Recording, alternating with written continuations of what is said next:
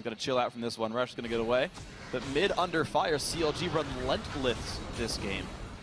And Tip missing. Oh, the flash hook! They got him! Xiao goes down. That was beautiful. The ballista play. You don't expect to see it in an LCS Pro match. You really don't. It takes so much trust in each other to be able to pull this off. It was a large clump of impulse. To their fault, they weren't behind the minion wave as they should have been, and they saw the opportunity. Doublelift and Aphromoo make a highlight play that people normally only dream of, especially in pro play.